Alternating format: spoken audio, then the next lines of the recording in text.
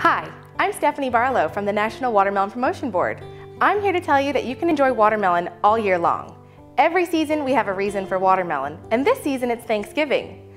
I'm going to show you how to make a watermelon cranberry sauce to help trim your turkey and set the table for your Thanksgiving celebration.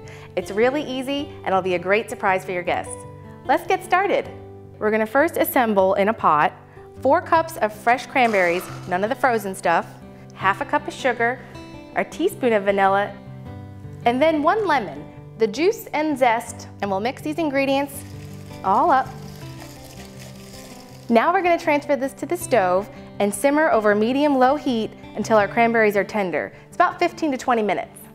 After your cranberries are tender, reduce your heat to low and add a half a cup of maple syrup, a dash of cinnamon, stir it up, and we'll simmer for another few minutes.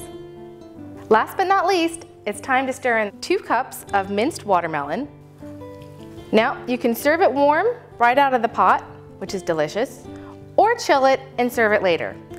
Either way, it's a great and healthy addition to your Thanksgiving table. Enjoy!